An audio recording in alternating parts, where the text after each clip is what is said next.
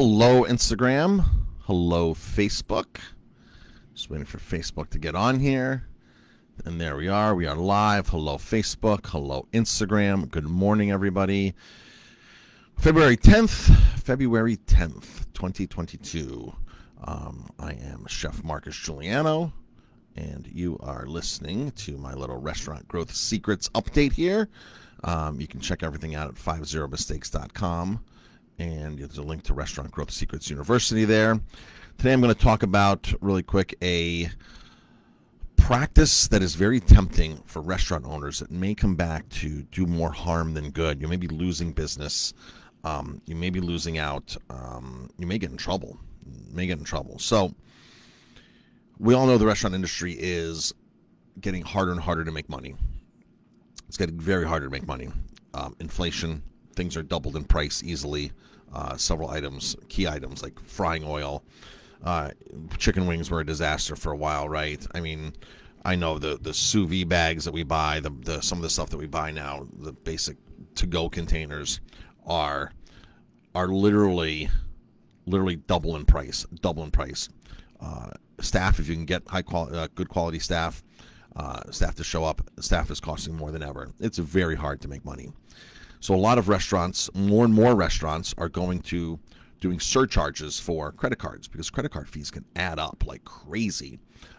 Some restaurants are paying, $1 million in sales. You could be paying, $30,000, $35,000 in credit card fees, and that's a lot of money. You do $2 million and you're paying $70,000, and it adds up very quickly. So a lot of restaurateurs are like, why don't we just do a surcharge, an upcharge when people use their credit cards, and then we can regain all that money. And credit card companies are actually encouraging that now.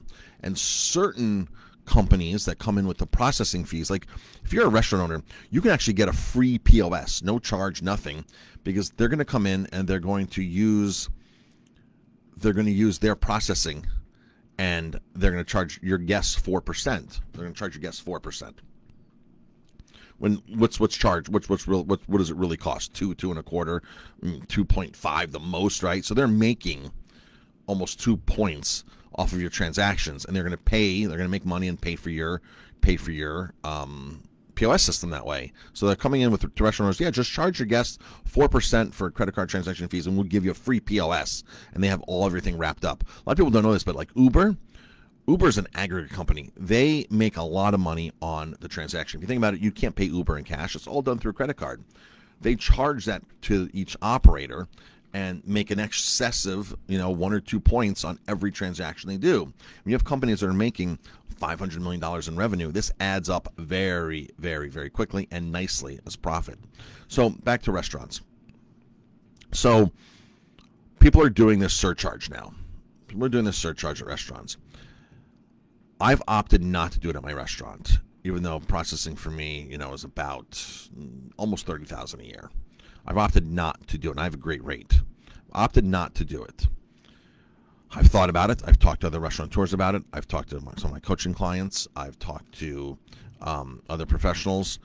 I've talked to people that are doing it. I've talked to people that won't do it. I've talked to people that can't wait to do it in the restaurant business. It's been a topic for the last year of conversation since really COVID and everything started going up. It was like, whoa. Here are some of the legalities of this. If you're a restaurant, you're doing this. You just don't do this on your own. You cannot do it on your own. You have to notify your processor, American Express, Visa, MasterCard, Discover, whoever you take, all has to be notified, has to be registered with them. So you just can't, as a restaurant owner, just say, hey, I'm going to start charging 3% or 4% tomorrow to cover this fee. That's a great idea, Marcus, or great idea, whoever. You have to register it. This does not apply to debit cards, because debit cards are like nothing to process. They're like a half a point, 0.5%, right?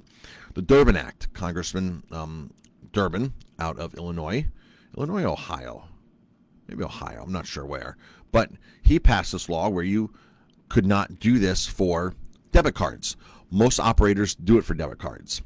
Most operators will not go to jail if you get in trouble. It's not one of those things. But you can get reported. You can get reported if you're doing something illegal on this or something that's not quite right.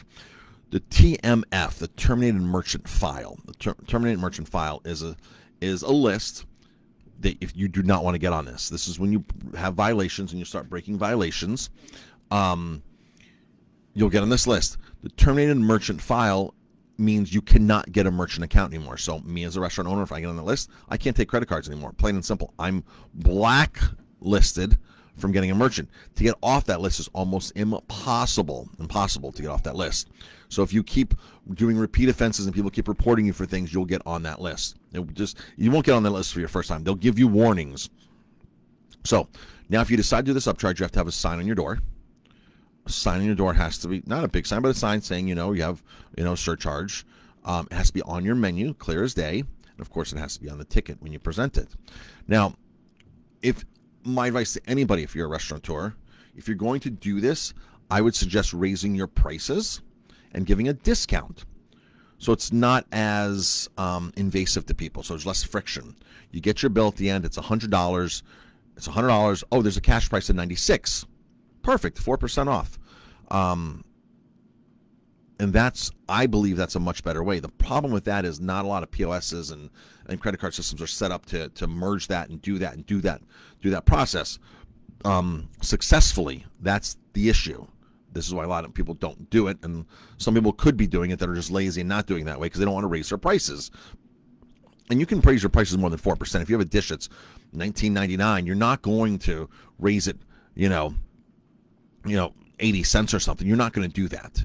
You're going to raise it a full $1, and you're going to charge, right? So now you're really making 6 or 7%, whatever it is. You're charging much more than giving that discount. So literally, if you went across the board and took all of your entrees, took some of your best-selling dishes, and popped everything up $1.50, $2, you'd probably make more money doing it that way and then giving the discount. You make probably a lot more money doing it that way. And on the 4%, if you're charging a 4% surcharge, you're still making money. You're still making money on the guest. So that's one thing that once the guests figure that out, they're going to be like, wow, not only is he covering his cost, they're covering their cost at their 2.5%, but they're actually making 1.5%. They're actually charging me more than that. I know when I go out to eat and I see that, I'm like, this is such a turnoff because I know. So the real issue is if there's restaurants in town and there's a surcharge at one place, because people hear, oh, it's a surcharge if you use your credit card. Are people going to give you as much business as you would have gotten without them knowing you have a surcharge? That's the real question you have to ask. So I know if we all go out to a restaurant, we wouldn't expect to sit down, pay their surcharge, pay their electric. Well, their electric's part of doing business, right? So you wouldn't pay for the light bulb above you. There's certain things you wouldn't pay for the toilet paper you use in the bathroom or the soap you use out of the dispenser. You wouldn't say at the end of the bill, oh, you went to the bathroom, so we gave you a 25% surcharge because you use soap and you use paper towels to dry your hands. You sat at that table, the electric above that table, the light bulb happens to be, 10 cents while you're here, 15 cents. So we threw another surcharge on your bill because you used that stuff while you were here. I feel that's all part of doing business, and I feel the credit card fee is part of doing business. That's just my personal opinions. If you disagree with me, that's fine. If you're doing it successfully, and you're busier than ever, and you're covering, that's fine. Great, congratulations. That's wonderful. For me, that's just my point of view. Coming from a hospitality-driven background, less friction, the better off you are. The less a guest can mention something bad. Oh, I had great food there. It was great. Service was great. But man, they hit me up with some $200. They hit me up with this 4% surcharge. I got 16 extra bucks added onto my bill for processing, or $8 extra or whatever it is, $4 extra. And it's just literally $200 bill is $8. Why should, after somebody spends $200 in your restaurant, you hit them up with an $8 surcharge? Take that $8 and put it towards marketing. Put it towards better products. Put it towards other things that are going to increase the value of your restaurant. That's just my personal thoughts. And again, it's tempting.